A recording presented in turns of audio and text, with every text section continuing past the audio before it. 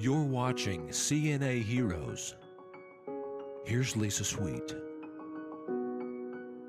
Hi, welcome to another episode of CNA Heroes. I'm Lisa Sweet, co-founder of NAHCA.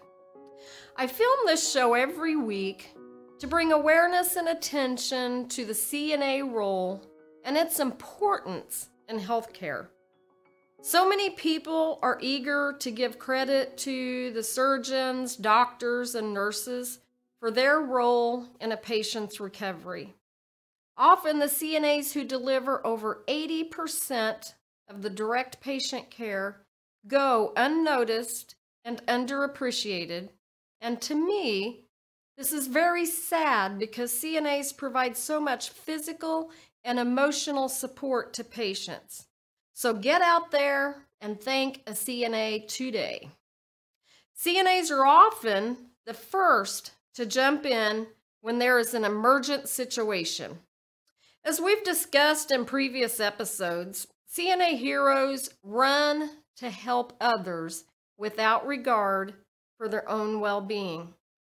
Whether it is a car accident, a drowning, or a heart attack, if there's a CNA nearby, chances are they are on it providing first aid, comfort, and emotional support.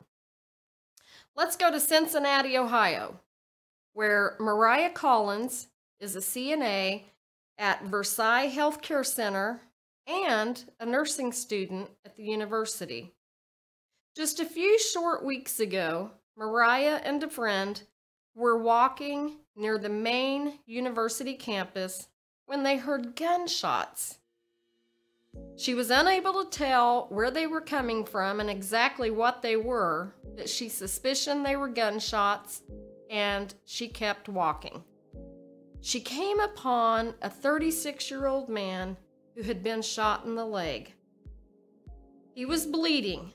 Mariah removed her belt and applied a tourniquet to his leg to help slow the bleeding, explaining to the man that it would be painful, but it was necessary.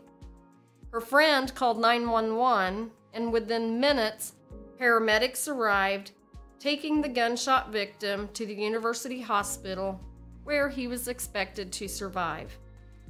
Mariah didn't turn and run the other way in fear. Instead, she stepped up and she let her skills take over to help this drive-by shooting victim. So please join me today in celebrating the very brave efforts of Mariah Collins, CNA Hero.